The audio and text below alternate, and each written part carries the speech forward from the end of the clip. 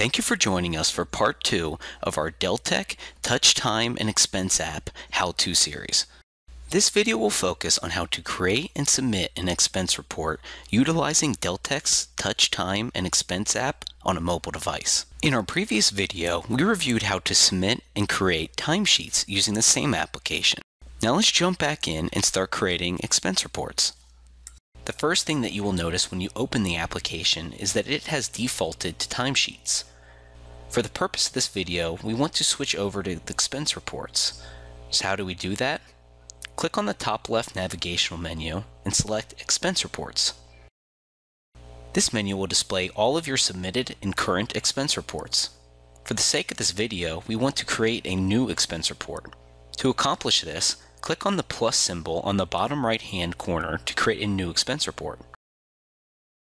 From this menu, you're able to name your report, assign it to the correct pay period, and enter any amount advanced. But don't worry, once you've named your report, you can enter the other details after clicking Done to advance to the next screen.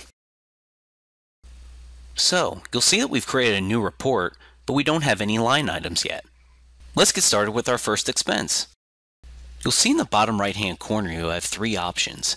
You can submit, save, or add a new line item to your expense report. Click on the plus symbol and let's add a new line item to this expense report. To add this line item, we need to add all the information required to submit an expense. Name the line item by filling out the description box. Enter the amount of your expense and associate the charge to the proper billing category. Enter the detail information to give your accounting department insight into the business reason for this charge.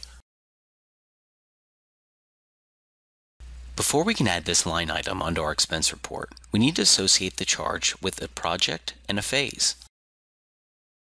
Use this menu to search out projects by name, number, or client. Your favorites list will populate over time as you add projects through the Touch Expense app. Fill out the search criteria, click Continue Search on Server, and voila, you've got your project. Click on the project name to add it to your expense report, associate the correct phase, click Done, and you're on the home stretch. So now you have all the details entered for this line item on your expense report.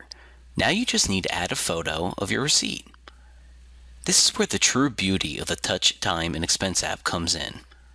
Utilize the camera on your mobile technology to directly upload receipts to this expense report.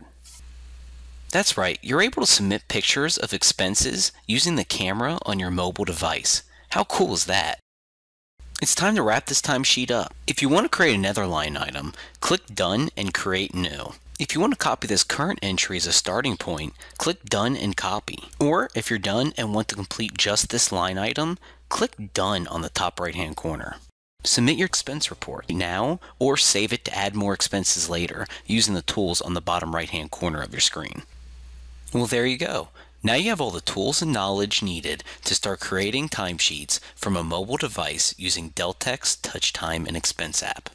We hope you found this video useful.